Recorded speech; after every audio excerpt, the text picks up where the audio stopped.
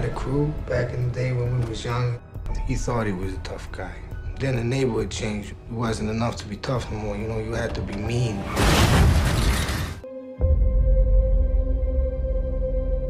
We're here to find a new mascot, one who truly represents what this fan base is all about. Gotta be scary.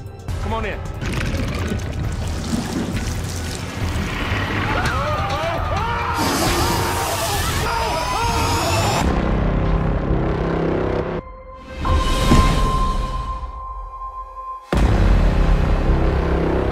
Hi, Eddie.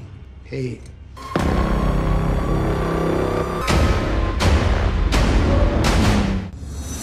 It's not about trying to be the ultimate.